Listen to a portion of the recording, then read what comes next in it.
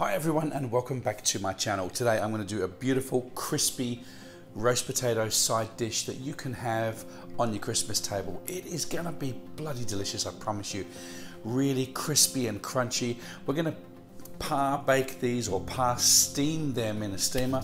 We're going to finish them off. We're going to flash them off in the hot oven. They are going to be absolutely delicious, I promise you. I'm going to do a mix of paprika with a bit of a garlic powder in there as well. It's so simple to make.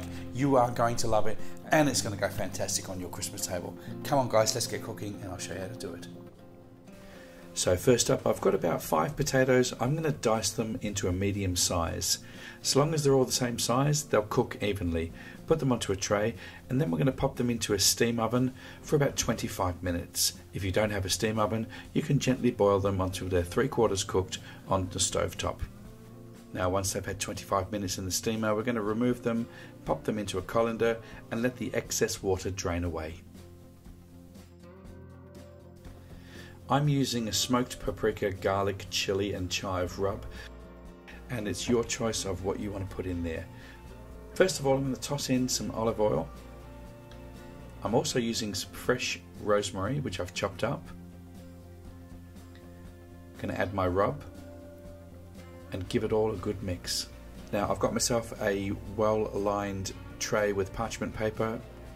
I'm going to put the potatoes on top of this, spread them out nice and evenly so they've got plenty of room. And make sure you get all that oil out of the bowl there, and you can just mix that into the potatoes. We don't want to waste that. And just before they go into the oven, I'm just going to finish off with a little bit more of that smoky paprika rub. Now you want to pop these into an oven at 180 degrees Celsius or 350 degrees Fahrenheit for around about 15 to 20 minutes. Now they've come out of the oven, they smell absolutely delicious.